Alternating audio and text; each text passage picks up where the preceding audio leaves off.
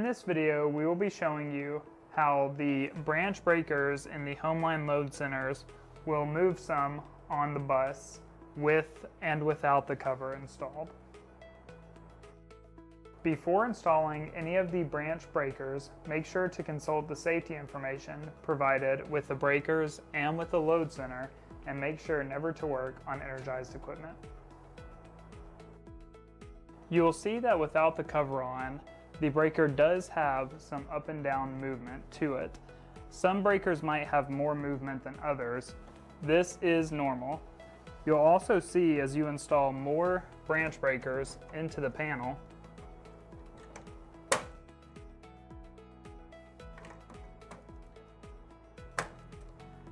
you'll see that there is less overall movement from the breakers when you have more installed.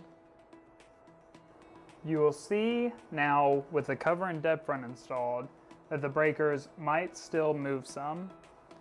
This is normal and does not cause for any concern.